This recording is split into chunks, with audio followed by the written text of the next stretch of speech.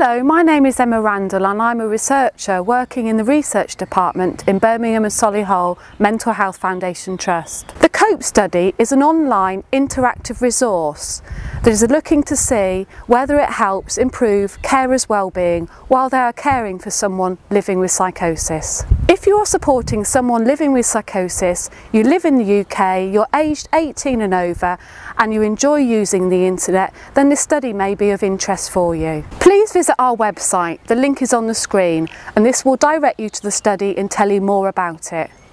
I really hope that you have a great Carers Week and you're interested in the study.